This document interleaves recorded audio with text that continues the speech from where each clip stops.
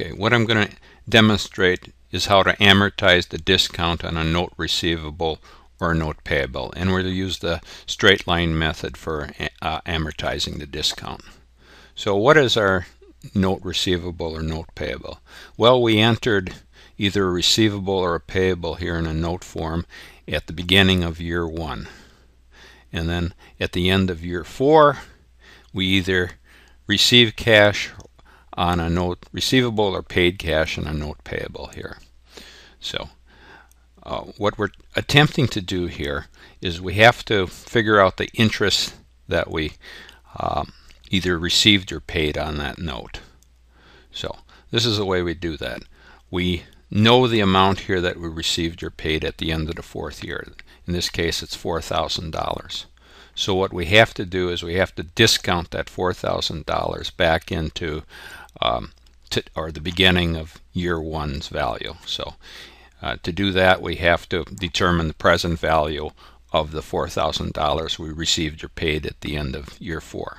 So either use a calculator, or in this case I use the Excel formula here where we got the present value. That's equal to here the rate. I had a 10% interest rate.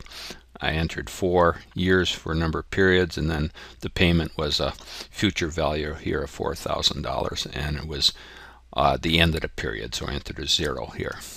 And we come up with a present value of $2,732 for the $4,000 payment made at the end of year 4.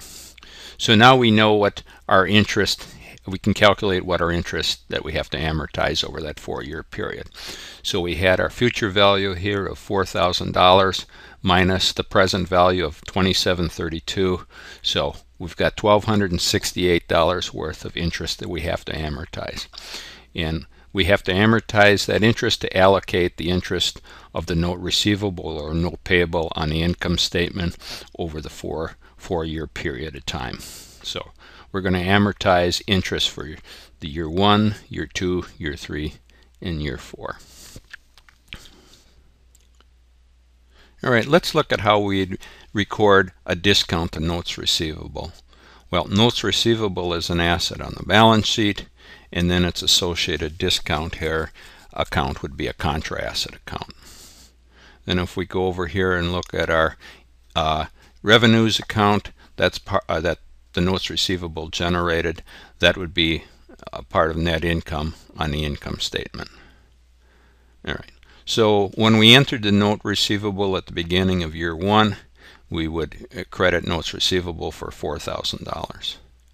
And then the contra asset account here in a discount of notes receivable would be $1,268. Now that was calculated here by taking the $4,000 of the payment in year 4 minus the beginning balance or the present value of that notes receivable, which is $2,732, which equals $1,268.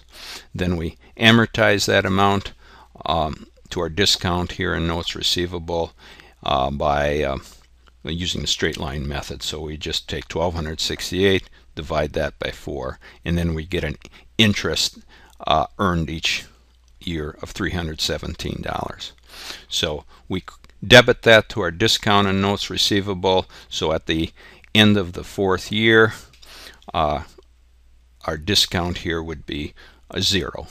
1,268 credit dollars in the credit balance minus the $1,268 in the debit balance.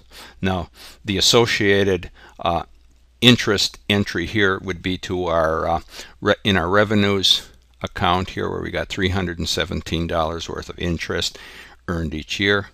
And then if we look up here, when we entered that notes receivable, the notes receivable present value was $2,732.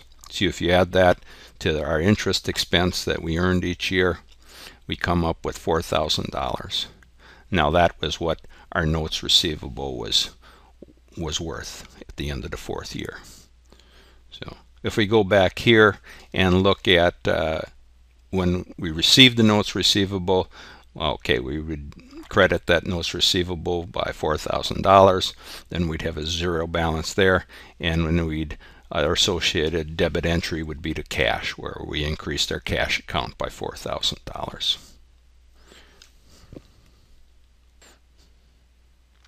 All right, let's look at how we'd record a discount to notes payable. So notes payable is a liability on our balance sheet, and then its associated discount would be a contra liability here. And then if we move over here to the expenses that the notes payable generated, that would be part of net income on the income statement. So in the beginning of year one, when we entered into our notes payable, we would credit or increase our notes payable by $4,000, and then the associated discount would be to the discount of notes payable here for $1,268.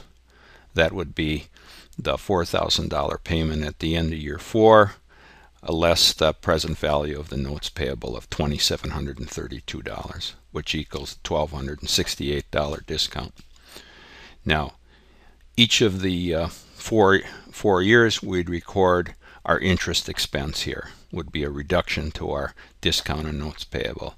And the 317 was just calculated here by dividing 1,268 by 4. That was a straight line method. So at the end of the 4th year, our discount to notes payable here would be 0. The $1,268 debit less the $1,268 credit. Now if we look over here on our expenses account, we would record our interest expense of $317 for each of the 4 years. So if we look back here up at the first entry here, at the beginning of year 1, recorded $2,732, and that was the present value of our notes receivable. So if we add that to our interest expense each year, we have a total amount here of $4,000 on our notes payable. All right, so if we go over here now and look at our notes payable, when we pay it at the end of the 4th year, we would debit notes payable for $4,000, and then the associated credit amount would be to cash, where we reduce cash by $4,000.